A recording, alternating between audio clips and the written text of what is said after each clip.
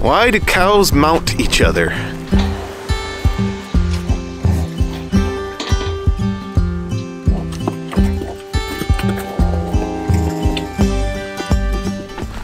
So by far our most popular video on our channel was one that we shot last summer, where we put the bull in with the cows, and a common comment is it seems like our cows are confused, and that's because the cows were mounting each other, they were mounting the bull, and yeah, they appeared to be confused, but that's totally normal behavior with animals. Goats, pigs do it. When the pigs go in heat, they mount each other.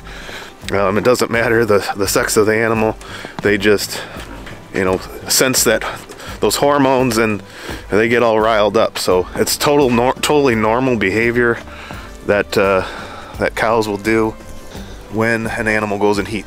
The other part of it is that they will do that as part of establishing their pecking order and dominance, you know, overpowering each other and things like that.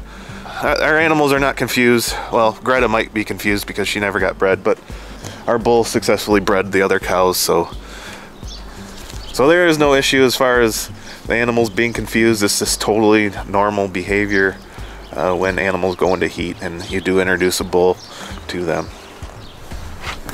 Right, Millie?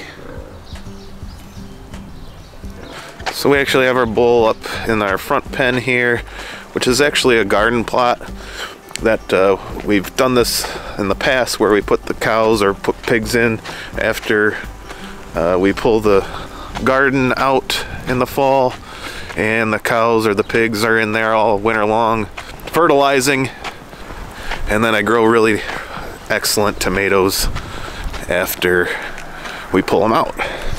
So we got the bull in with our dwarf Dexter ladybug, and with our newest addition Katinka, and this is our bull Mr. President. In the summertime we use this as our buck pen and buck pasture down there, but Kelsey felt bad for the goats. I don't have this set up yet for winter time for the goats, so this summer I'll probably put another wall in here for the goats, and probably build another little lean-to structure for the cows if we put cows in here next winter. But we're supposed to get about 6 to 12 inches of snow, and they're staying out of the wind right now. But our poor little ladybug, she is the outcast. Poor thing. Wherever the other two are, she avoids them. Don't ya?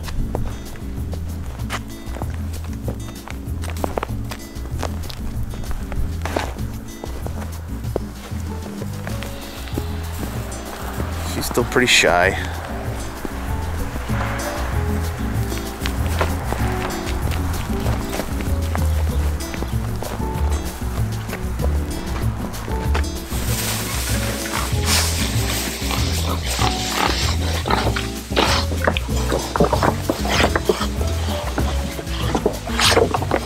Just another example of the effect animal and heat can have on other animals. We are boarding 3 Berkshires for a friend to breed their pigs to our boar, and when they dropped off the sow anyway, and one of the gilts, the sow was in heat, and the boar bred her like immediately. So having that scent of the sow and heat on the farm immediately put our current sows into a tizzy, and our Hereford sow, Sally, started acting like she was in heat, making the whiny noises, and then actually going into what looked like a standing heat. But she was, you know, 3 months pregnant at that time, and if you watch her previous videos, she just had a litter of piglets. So it's that the hormones, the scent in the air will just put those animals into a frenzy, and they begin mounting each other.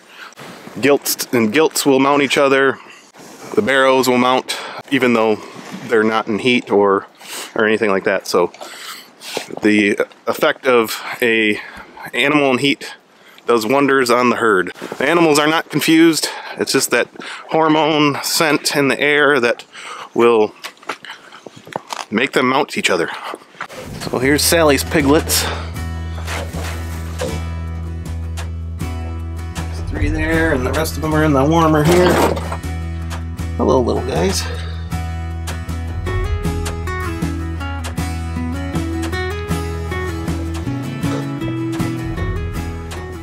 So that's a frequent comment we get about our animals in that video specifically, because it is our by far most watched video. Any concerns you might have on our animals, they're not confused. It's just normal, natural behavior. Cows do it, goats do it, pigs do it. So we'll see you on the next one.